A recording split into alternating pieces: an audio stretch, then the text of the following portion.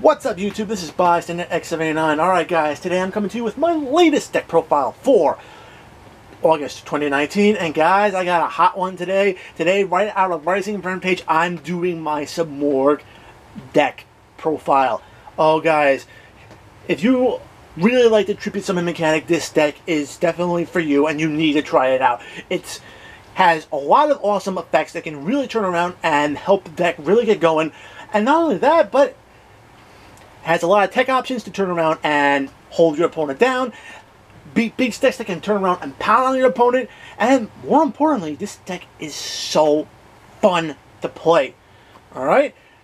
Yeah, it's definitely not going to be a high level tier deck, but still, we're in the middle of the off season. Rogue decks kind of reign supreme during this time, so why not give this a try? I can tell you this right now, it's really worth the time. Alright, let's get into this. We got 2 copies of Simorgh Bird of Beginning. Alright, now Bird of Beginning is one of the new smaller Simorghs, and all the smaller Simorghs actually have a similar effect. While they're in your graveyard and your opponent doesn't control any spells and traps that are in their spell and trap zones, you can special summon this guy out to the field. Oh, actually, any of the smaller birds out to the field in defense position. Alright? Downside is they banish themselves when they leave the field, and you're locked into special summoning only wing beasts, but this deck doesn't really special summon all that much, so we don't have to worry about the later effects. Alright? Also, when this guy is normal summon, you get to another normal summon of a Simorgh monster during that turn, which is actually pretty damn cool. Extra summons in a Tribute Summon deck always works well. Alright? 3 copies of Simorgh Bird of Bringing. Alright, now Bird of Bringing is the Stratos of the Simorgh deck. Normal summon this guy out, and you're searching your deck for a Simorgh spell, trap, or monster card to add to your hand. Typically, you want to turn around and see this guy in your opening hand so you can search out your other pieces that you need to go off. Alright? Definitely one of the opening cards you want to see. Alright? I also run 2 copies of Simorgh Bird of Calamity. Bird of Calamity is actually pretty damn good because it's like a Foolish Burial for your deck, allowing you to send a wing beast monster from your deck to your graveyard. Easy peasy. Setting up your grave, you can set up your plays. Alright. On to the big birds. We got 3 copies of Simorgh of Darkness. Now, Simorgh of Darkness is actually pretty damn awesome. Okay. If you Tribute Summon a Wind or Dark Attribute Wing Beast monster, you can special summon this guy from your graveyard or your hand, which makes Calamity all that much more important, because it helps thin out your deck by getting him into the graveyard, so all you gotta do is Tribute Summon on another guy, he comes out. And the other cool thing about it is you can tribute off another Wind Attribute Wing Beast monster from your field. Guess what, guys? You're negating the activation of a spell or trap, and that is actually pretty damn huge.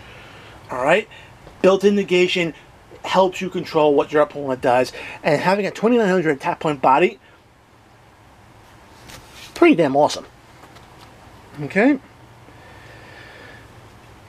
2 copies of Simorgh Lord of the Storm. Alright, this guy cannot be targeted by your opponent's card effects, which is actually pretty damn awesome. Alright. Also, you can turn around, tribute another wing beast monster you control, and bounce a card off the field, which is actually alright. And if this guy is in your graveyard and one of your other Simorgh monsters are destroyed by battle or card effect, guess what? This guy is getting added back to your hand. Actually a pretty nice recursion. Again, your big monster lock on the field, and you can turn on Tribute it off, Tribute Summon it again to get more Dark Simorgh onto the field. Alright, the last Simorgh monster I'm running in my deck is Dark Simorgh. Alright, not to be confused with Simorgh of Darkness. Dark Simorgh actually prevents your opponent from setting any card on the field, whether it be monsters, theirs or your own, spells or traps.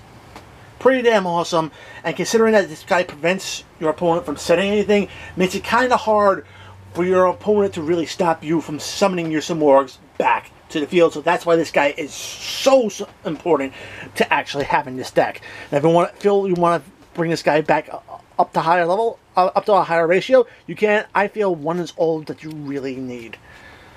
Alright. For consistency purposes and for an extra beat stick, 2 copies of Danger Thunderbird. I mean, we all know the dangers of walking upstarts, so whenever you summon this guy, you draw a card. And if this guy is ever discarded from your hand to the graveyard, you're targeting a set card your opponent controls and popping it, which just helps the overall mini Simorghs get back onto the field. Last but not least for the big birds, one copy of Mist Valley Apex Avian. Alright, this card can return itself or another winged beast monster, or actually no, it can return itself back to your hand and negate the activation of a monster spell or trap, which is just huge. More negates controls more of what your opponent does. And the last monster that you're going to be running in this deck, 3 copies of Ash Blossom and Joyous Spring. Pretty standard in a lot of decks right now. Most decks search like crazy. Alright, going on to the spells. 3 copies of Elborz, the Sacred Lands of the Simorgh. Alright, powers up all of your Wind Tribute monsters by 300 points, which is actually pretty. And it's a modest boost, but still, 2,900 attack point bodies of the 2 new Simorghs going up to 3,200. Pretty nasty.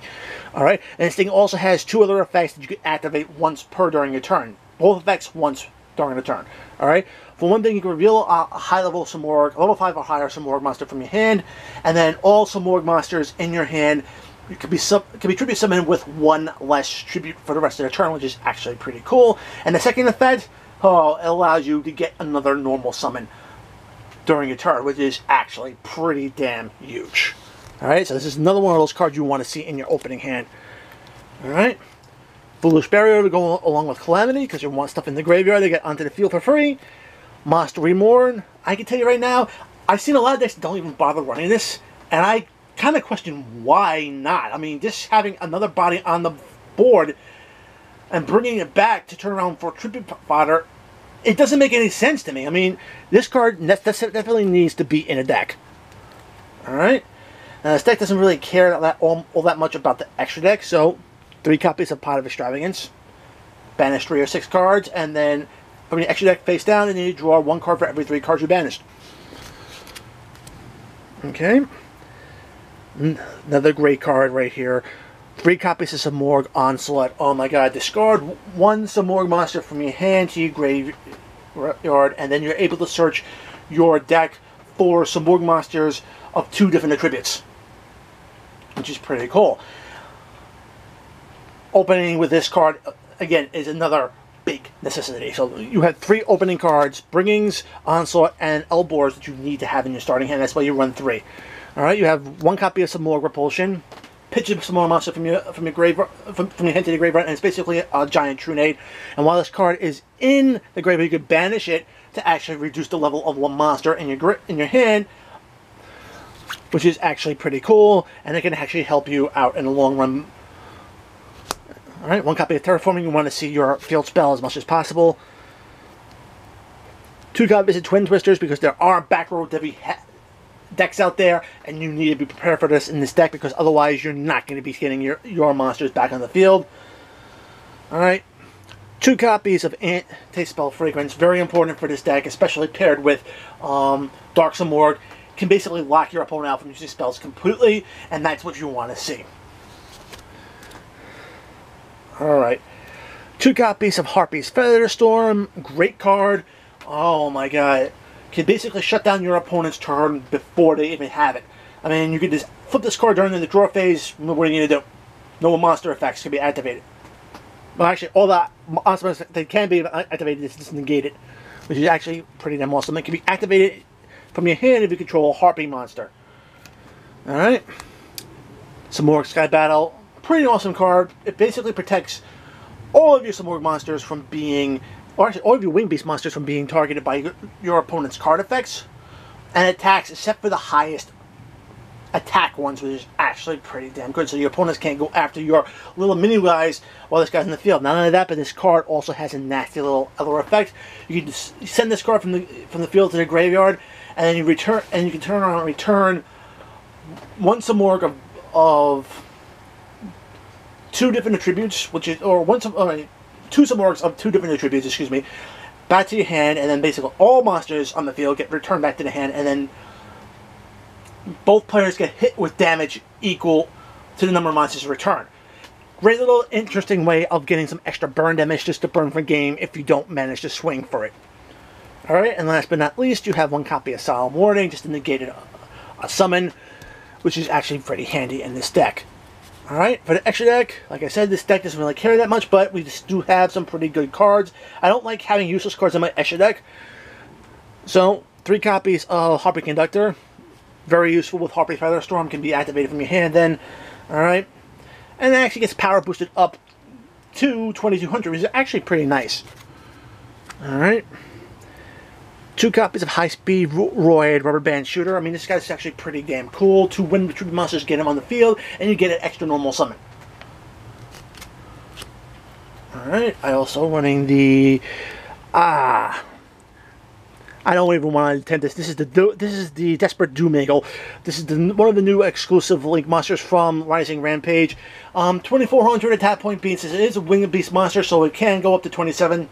Not bad. If your opponent doesn't have any monsters in the graveyard, it goes up to it gets doubled attack. So pretty damn cool. All right, Lamphorhynchus, just generic Link. All right, the Nightmare Package, Cerberus, Phoenix, Unicorn. Deals with special summon monsters, deals with back row, spins a monster off the board. Pretty standard. I mean, I actually do find the Nightmares very useful in this deck. Triple Reverse Dragon. Negates. Alright. I run the Burrow Brothers in there. Burrow Sword to OTK, Burrow Low to break up boards. I'm actually running Darkness Dragon because this deck does run a lot of Wing-based monsters, which makes it capable of bringing this card out. And then getting cards back from the Banished Zone onto the field, or from the graveyard back onto the field, which is actually just huge. And last but not least, I am running 1 copy of Sarusha Scoldred. I'm not using it for its 4-name effect. I'm actually using it for its 3-name effect to get that extra special summon from your hand. Just makes it worth it. 1 extra body on the field. And some free power boosts. Also pretty good. Alright, guys. So that is it for my Simorgh deck profile for August 2019, guys. As always, if you like the video, give it a thumbs up. If you want to see more content like this on my channel, make sure to subscribe, enable notifications, including YouTube notifications, so you don't miss a single upload. Guys, check out the description box below. Find the invite link to my Discord server. Join the conversation. We would love to have you. And also follow me on Twitter at BystonX79. Alright, guys. Until next time, as always, peace.